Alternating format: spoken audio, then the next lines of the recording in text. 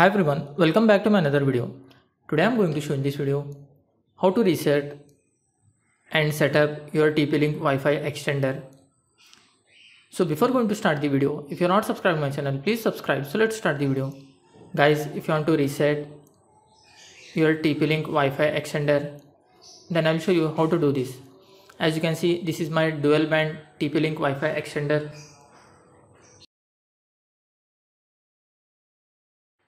So first I will show you how to reset.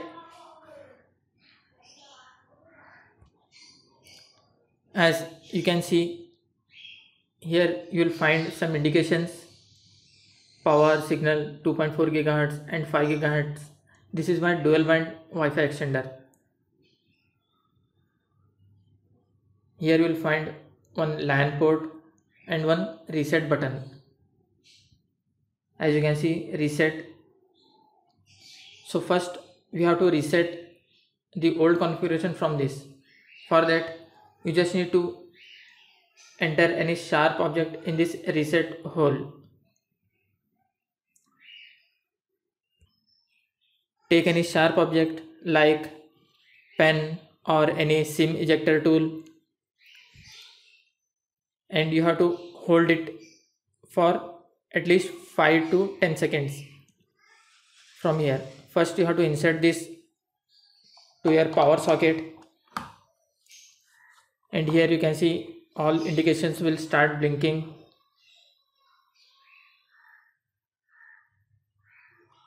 Now you have to insert this sharp object in this reset hole and hold it at least for 5 to 10 seconds.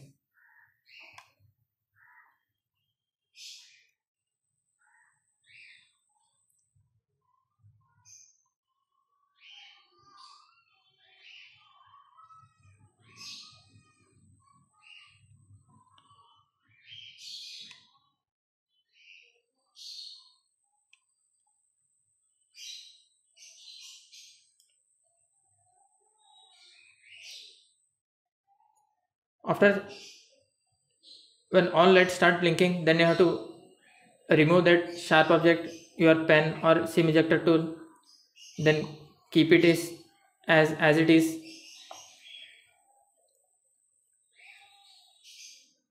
Now we will move to your desktop or laptop. After coming to your laptop, you just need to click on this internet option. You can see here below. Click on this, then click on this arrow mark. Here you will find your TP-Link extender. You can see this is my TP-Link extender. Click on this, then click on connect.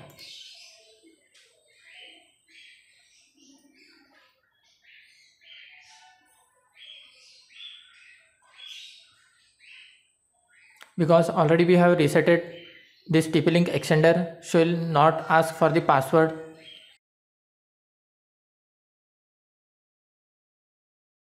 As you can see, it has connected, so it is showing for disconnect, means it has connected, but there is no internet. So we have to configure this TP-Link extender. So first, if you have to open your browser. You can see you have to wait for some time. It's loading here. Sometimes the configuration page will be open automatically in your browser. If this doesn't open, you can see here it's not opening the configuration page.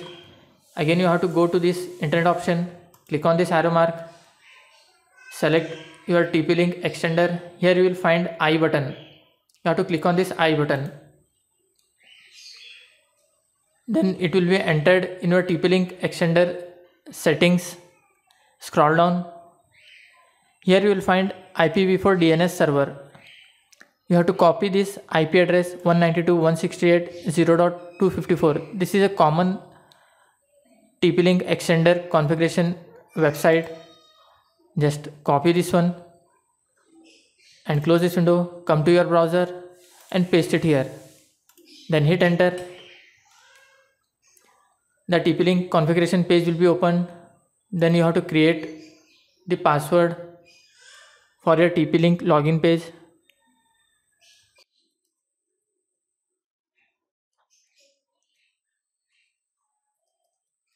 You can create whatever you want as per your choice. After creating the password, if you want to confirm the password, you can see your I button. Just click on this. You will see your password. Just click on login. Now we have logged in TP-Link page. Here you will find your main Wi-Fi routers. You can see these are the two Wi-Fi routers. So I will connect this Wi-Fi. You have to enter your main Wi-Fi router password.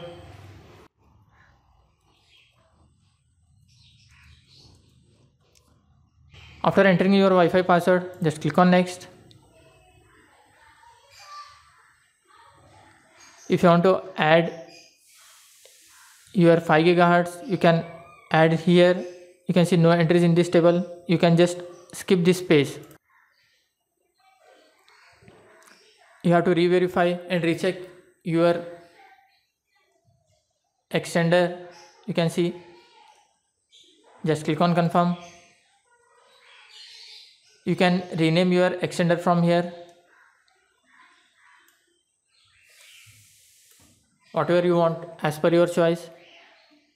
Rename it as new extender.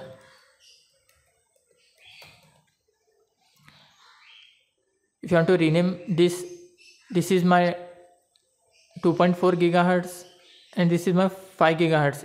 This is my dual band extender. So it's showing two Wi-Fi's, 2.4 and 5 GHz.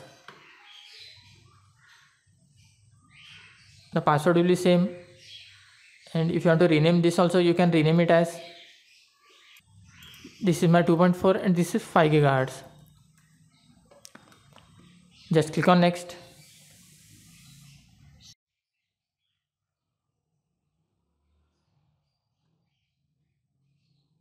You have to make sure that your extender is nearby, not nearby, at least it should cover your Wi-Fi range. Just click OK. Just click this one, then click on finish.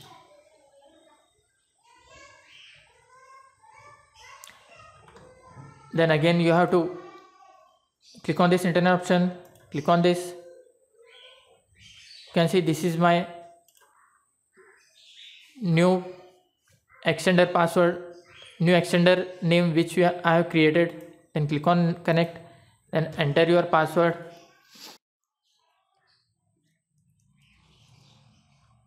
I have kept my same main Wi-Fi password. Click on next. If you want to change your new extender password, you can rename where you have changed your extender name.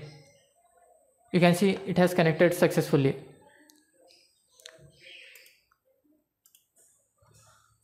So I will browse any website and make sure it is working. You can see it's working. That's it guys. So in this way you can reset and configure your TP-Link extender. Thanks for watching. Hope if you like this video, please like, share and don't forget to subscribe.